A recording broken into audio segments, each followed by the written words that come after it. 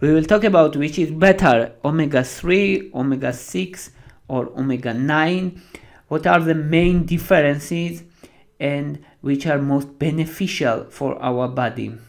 Let's start with omega-3. Omega-3 is considered essential fatty acids. Essential means that our body cannot synthesize omega-3 and we should intake it from food. Most common example is fish and fish oil. It's omega-3. Omega-3 are essential in many cases. For example, it's important to form brain cells. It's important for formation of lipid membrane of brain cells, and not only brain but in whole body, but especially in brain it's important.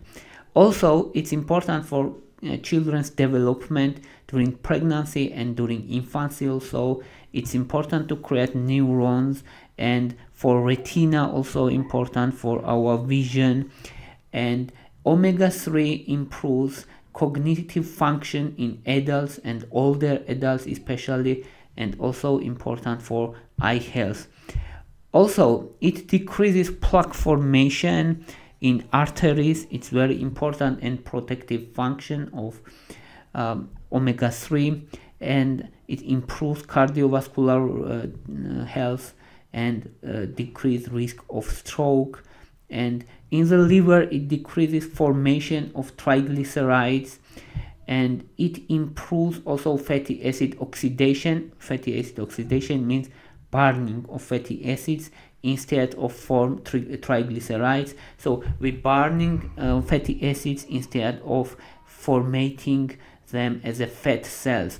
So it has anti-obesity action also.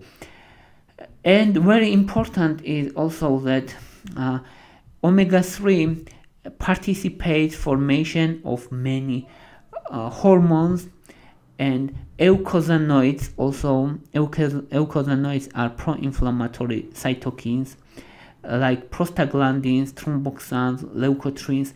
But here is very important key point which we should know, that omega-3 and omega-6 both creates eicosanoids, and eicosanoids, from eicosanoids we get prostaglandins, thromboxans and leukotrienes, which are pro-inflammatory.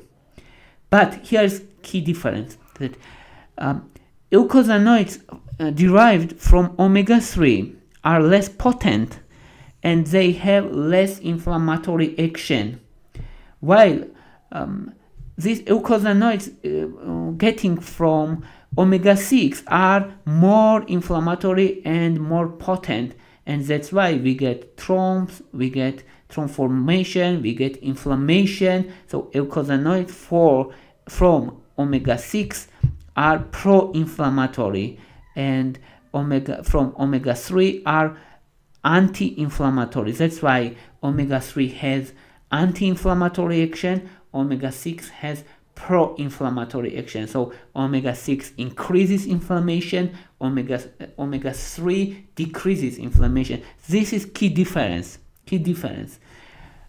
But it does not mean that omega-6 is bad, but high amount of omega-6 is really harmful, but less amount it's normal and it's neutral. But there's important that we should intake omega-3 also, and important is ratio between omega-3 and omega-6. We need omega-3 for healthy metabolism and healthy production of eicosanoids. So omega-3 is more essential and more important because we already getting enough omega-6 from almost everything. From almost any oils contain omega-6, and modern diet is full of fats, and that's why we get enough omega-6. But in many cases we don't get enough omega-3. So it's important key point. Also, here is important question, that EPA and DHA. And both of them are part of omega-3, EPA and DHA. And which is better and which should I buy, or which is better to consume? Both of them are important, but DHA is needed more for structural components, for brain, for retina, for heart, for memory, learning, cognitive functions, and also it improves heart rhythm. So DHA is more important for structural components, or for older adults. DHA is better because it improves cognitive function, it decreases risk of Alzheimer's disease, and for brain structures from retina, DHA is important and more healthier and it has more benefits. But EPA is also important. EPA is anti-inflammatory. EPA improves. Also, EPA is important for production of dopamine, serotonin, and it has antidepressant effect and anti-anxiety effect. So EPA is also important. EPA also is promoted as heart health because it decreases inflammation, importantly, decrease production of triglycerides also. So both of them are good for our health, both of them are healthy. Actually, it's too difficult to differentiate which is more beneficial. I can say that both of them is good, and for example, fish oil contains both of them, so no need to separate them. In taking both of them is healthy, and in taking both of them is better choice for me. Now let's say about omega-6. Omega-6, we said that it's not healthy. Especially in modern diet, we're getting enough and more than enough omega-6, so no need to add something. And furthermore, we can say that omega-6 can increase the risk of some cancers, including breast cancer and colorectal cancer. So omega-6 is not good choice if you want supplement of, even it's essential. It's essential. Our body can produce omega-6, but it's not healthy. And now about omega-9. Nuts contain omega-9 with high amount, and seeds also, flaxseed and chia seed contains omega-9. It's not essential. It means our body can produce omega-9. It's great. It's actually it's very important that it's not essential, so no need to worry about omega-9 too much. You should pay attention of omega-3 because omega-3 is essential, and we can't synthesize omega-3 in our body, and it's important that we get omega-3 because we already getting too much omega-6, and balance between them is very important. But omega-9 is fatty acid we can synthesize in our body, so no need to worry too much about it.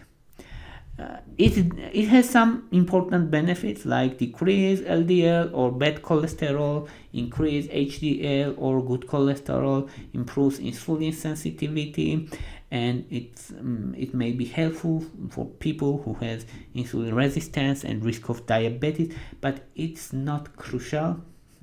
It's not very crucial because it's not essential, and when we need it, our body synthesizes it for enough amount. And nuts, olive oil, canola oil also contains omega-9. And now let's summarize. First place and best is omega-3, second is omega-9, and third place and negative third place is omega-6. Omega-6 is not healthy. If we say in big picture it's not healthy, but of course maybe someone has that, yes, omega-6 also has anti-inflammatory effect, and it also has benefits for production of cells and cell membrane and for skin and such. Yes, that's true, but in big picture, if we look at big picture, especially in modern diet, we get too much omega-6 and we don't need such high amount of omega-6 from oils, from processed foods. So we need more omega-3. That's why fish is important. Fish oil is important. And if person wants supplements, of course, and daily dosage is around 2 grams, less than 2 grams. 2 grams is upper limit of omega-3. That's all I wanted to say. Thank you for your interest. Thank you for your watching. If you like my videos, please thumbs up. If you like my channel, please subscribe. Thank you very much. Bye for now.